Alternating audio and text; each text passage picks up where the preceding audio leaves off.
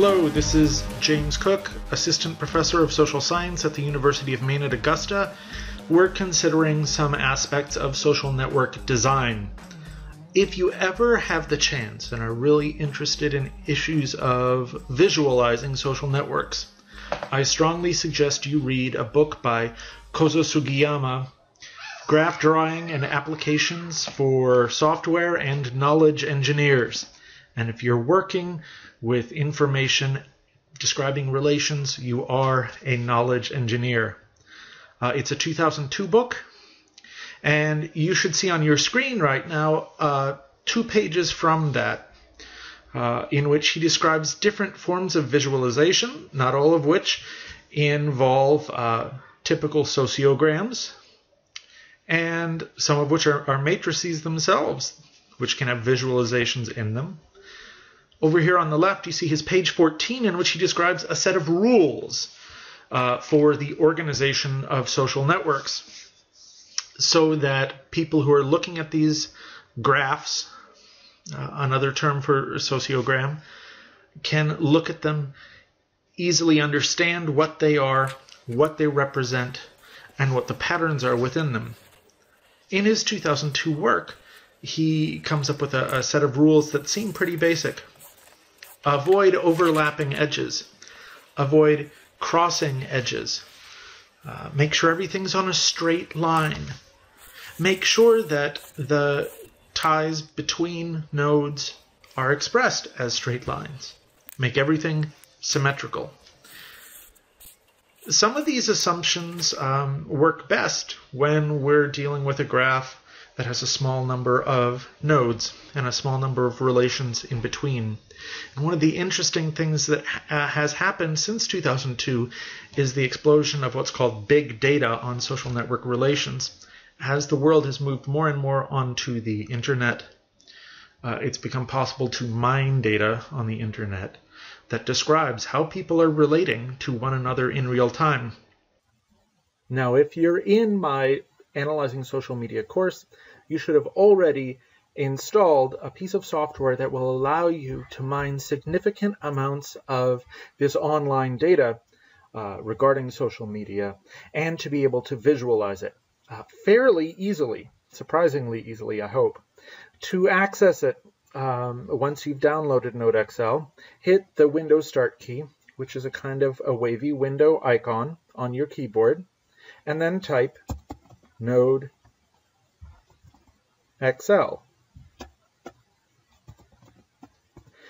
And you'll have a NodeXL template appear under Apps. Click that, and you'll be on your way. We're going to go through an example today in which some of the rules that Sugiyama lays down are bent. And we're going to do that using online data. Now I'm going to hit the NodeXL tab up at the top, and I'm going to go to Import. You'll notice over on the left a large number of import options, ways to bring network data into the spreadsheet that contains edge lists, lists of vertices, and sometimes a picture of a network. Today we're going to focus on a Twitter search network. They use something that is often called a hashtag to denote a subject. So if I'm talking about giraffes and I write out a sentence and I want people who are looking for information about giraffes to find it, I would put a hashtag, a number sign, before the word giraffe, as I've done right here. And when I do that, it creates an automatic link. And so when people read my 140-character post on giraffes, they can click an automatic link that will appear in Twitter, and people can find all sorts of other posts in Twitter about giraffes, ones that use that term. It's called a hashtag. It's like a subject. I want to use a particular subject today, one called ME Politics. That's short for Maine Politics. Okay, and I am looking for, if we look at the top, a vertex for each person whose recent tweet contains the hashtag MEPolitics. I want to add a term in. I want to make it recent. Let's make it within the last week. You'll notice if you look down at the corner of this screen, it will be since, well, now it's the 23rd of September, so let's make that since 2012. And I believe I'm using the right form, 09. What's 23 minus 7? 16, isn't it? Within the last week. I want to include connections. The connections are that one person can mention another person in a tweet. They do so, I'm going to show this text box. They do so using the @ symbol. And if they type in that Twitter account a name, like if your name was Suzanne Davis, and that was your account name, it would reference you. It would send a message to you in that 140 characters. Well, I'm interested in that. A mention, also a reply. As long as you do either, there's going to be a network tie between two Twitter accounts that's generated. I want to see what the structure of relations is in the last week for main politics. I'm going to very carefully, knowing in the past how many people have used main politics as a tag, I'm going to uncheck the limit to 100 people box. Be very careful when you do this. Twitter will only let you grab in so much information about searches within a 1 hour period. If you try to get too much information at once, it'll make you wait an hour. That's not pleasant for anybody. I want to add a tweet column describing what the tweets are. I want to expand the URL, which often is in a bit.ly form.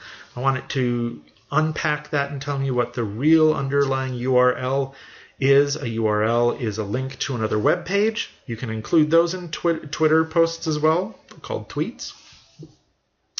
And you can add statistics columns to the vertices worksheet to find out different sorts of information about who these people are. Now, I have a Twitter account. I've selected this before, and I've already authorized NodeXL to use that account to import Twitter networks. You have to do that. You have to have a Twitter account to use this feature. I'm going to hit OK, and I don't know what's going to happen. So let's see. Am I going to have to wait an hour to churn through a couple of cycles and get all the data, or am I going to get it all right away? Let's hit OK and see what happens. It's getting a list of tweets. We have a list down here. If this takes too long, I'll pause the video and we'll return to it. Well, hello. For once, I did have to pause the video because it wasn't quick. It took me about, 15 to 20 minutes to actually run that entire collection of information. But now I do have that NodeXL graph of all tweets using the hashtag MEPolitics, short for main politics, in the last 7 days, from the 16th to the 23rd of September. Actual communications that are going on the web. So let's examine what we've got. We've got a set of vertices. And remember, our vertices only start at row 3, so we're going to subtract 2 to get the number of vertices by going all the way down to the bottom, hit Control and down arrow, and it'll take you down to the last one, which is 258.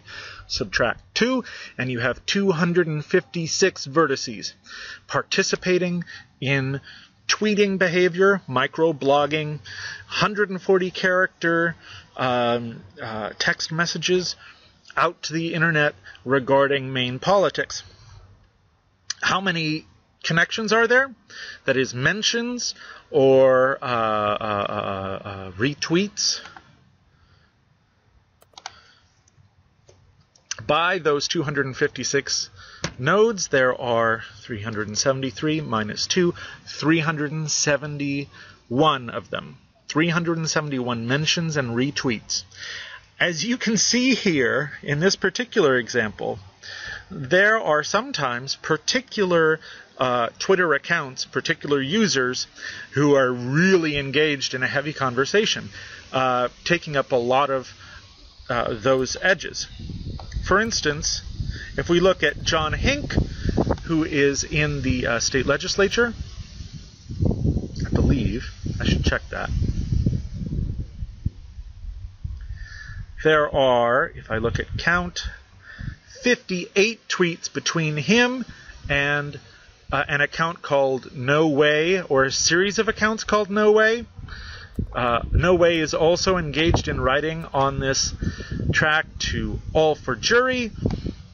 All for Jury writes back to No Way. All for Jury writes back to John Hink. Oh, this is interesting. There's going to be some neat structure. Let's take a look at that structure. I'm going to show graph. Oh, my goodness. Well, there certainly are a lot of dots there. Each of them is a node, a Twitter account. And now you'll notice some of those are what we would call isolates. They're making their own post that is not retweeted and that is not mentioned by another Twitter user. And, you know, perhaps other people read them, but they didn't respond, they didn't reply, there wasn't a conversation. There are other users, on the other hand. Let's find who's that one. Aha!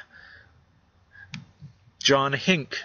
I find out because I click that, and all of a sudden these lines in blue that you see, light blue, are selected. They tell me John Hink is involved. He seems to be a very central figure in the main politics discussion. Why don't I go over and find out for sure who John Hink is?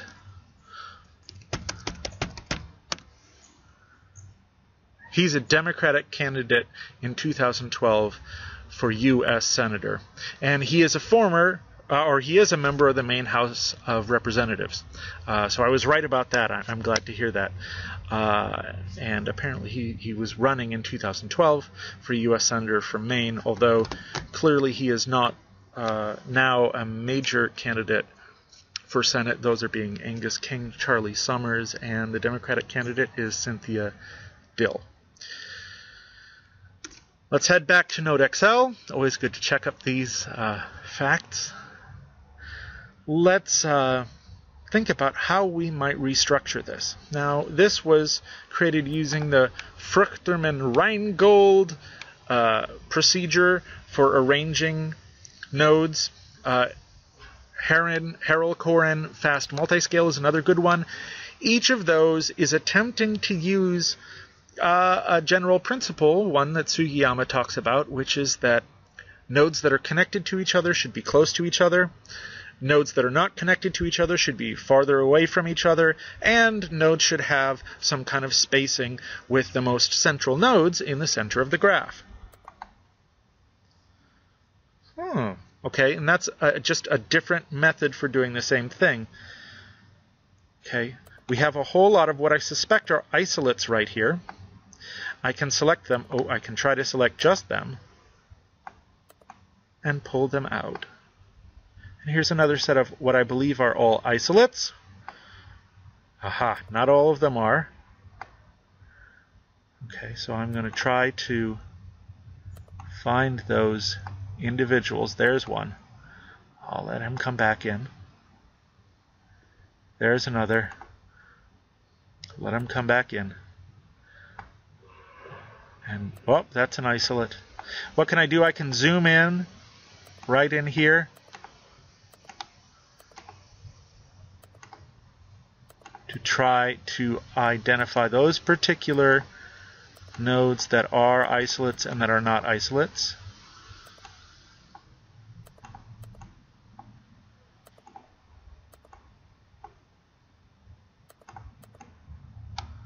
Why am I removing the isolates? Because they really aren't central to the graph. I'm arranging it. And yes, this sometimes can be a bit of a bear of a process, but I'm working through it. I'm moving them, I'm selecting them by dragging, and I'm moving them around until I finally get the few ones here that I believe are connected. Let's see. That's an isolate. That's an isolate. Not engaged in conversation with other Twitter users. One that is in there that is. Okay, so now I'm going to find that last. I believe there's just one more isolate in there. maybe 2. There it is. There's another isolate there. And I'm just going to continue on in this process, which is a little bit messy, but that's all right until I find those connected nodes again. And there are more elegant ways of doing this. There are less elegant ways of doing this. I'm doing the quick, relatively quick and dirty version of this. So you can see this takes a few minutes. It's not overly burdensome.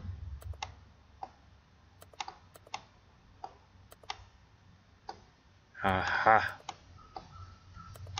There's the one. Now I'm going to zoom back out. And I'm going to move those few nodes, okay, that are isolates over here.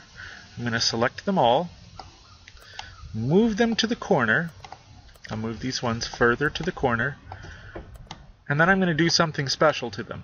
I'm going to select them all, and I'm going to lock them there. I did a right click. Then I'm going to edit selected vertex properties, and I am going to look for the field locked, and I'm going to say yes. Now I can refresh my graph, because you notice I moved a lot of those other nodes around too, and I'm going to create again the Harrell-Cohen fast multiscale picture.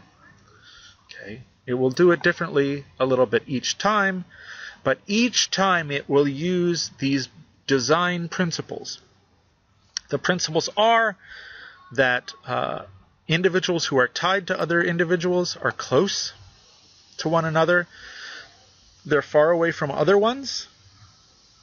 There's a nice even spacing. And the most central individuals, the ones that are between others, are going to be laid out in the middle of the network.